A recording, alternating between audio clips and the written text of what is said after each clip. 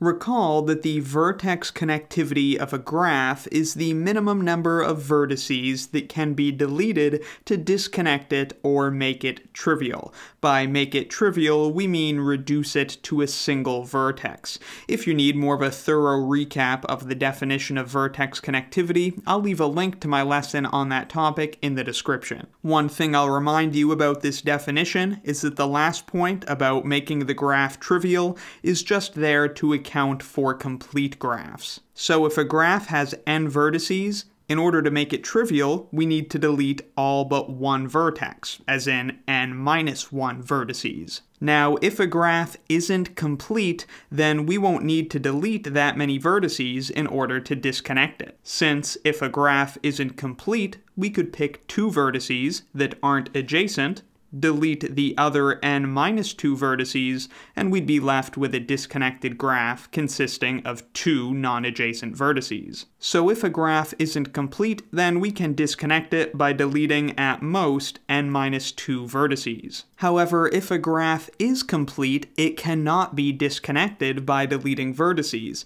so we just define its vertex connectivity to be equal to n minus 1. So the vertex connectivity, that's the lowercase Greek letter kappa that we use to indicate vertex connectivity.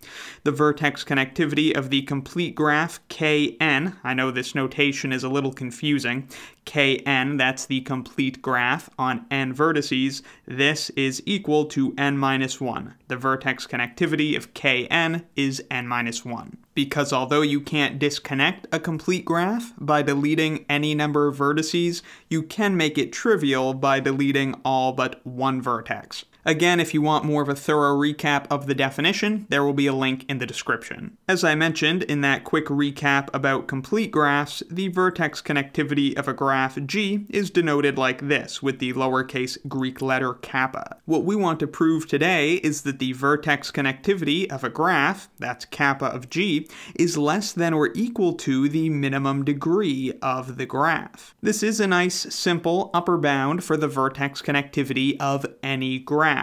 I encourage you to take a minute to think about why this is true. It's a pretty straightforward result. And make sure to note what this inequality means when we say that the vertex connectivity of G is less than or equal to the minimum degree of G. This means that if we delete the right minimum degree of G vertices from the graph, that will be sufficient to disconnect it or make it trivial. We may be able to do it by deleting fewer vertices, but deleting minimum degree of G vertices is sufficient if we pick the right ones. Before we go through the short proof, let's see it in action with this graph here. If we call this graph G, a quick observation will confirm that the minimum degree of G is equal to 2. Then pick a vertex of minimum degree from the graph. For example, we could pick this one here, which has degree 2. Certainly, if we delete all the neighbors of this vertex, that will disconnect it from the rest of the graph. And of course, it has minimum degree of G neighbors, since we specifically selected it as a vertex with minimum degree.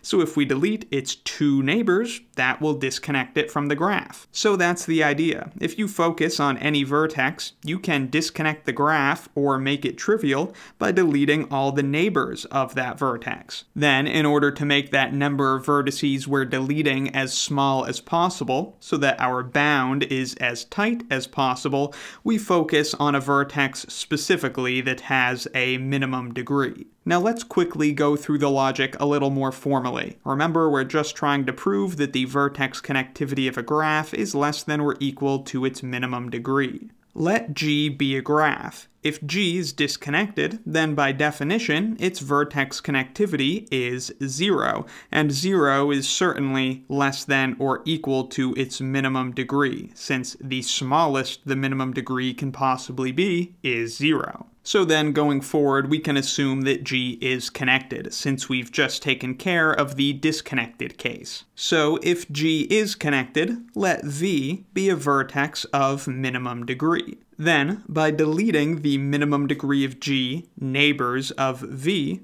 we will either disconnect V from the rest of the graph, as we saw with this example, or make the graph trivial, which would happen if there were no vertices left except v. Either way, deleting this number, minimum degree of g, vertices, is sufficient to disconnect or make the graph trivial, and so by definition, the graph's vertex connectivity has to be less than or equal to its minimum degree. If you want a bit more formal justification that deleting the neighbors of a vertex disconnects it from the rest of the graph, or makes the graph trivial, obviously if there are no vertices left in the graph besides v, after deleting its neighbors, then we have made the graph trivial. If we haven't made the graph trivial, so there are other vertices in it besides just v, even after deleting v's neighbors, then v being connected to any of those vertices would mean that there is a path connecting v to those vertices, which directly implies that v has a neighbor on that path.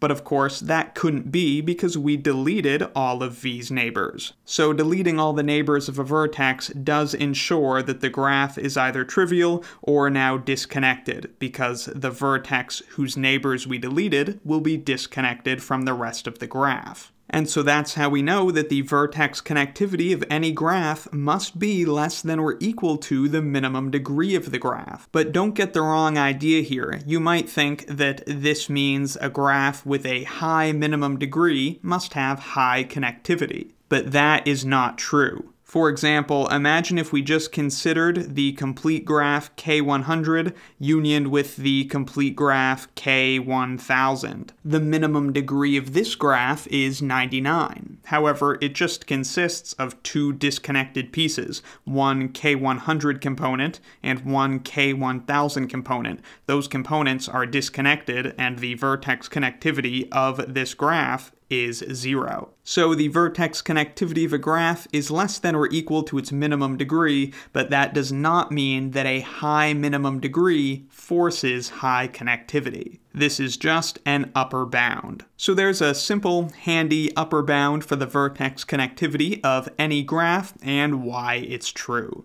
I would love to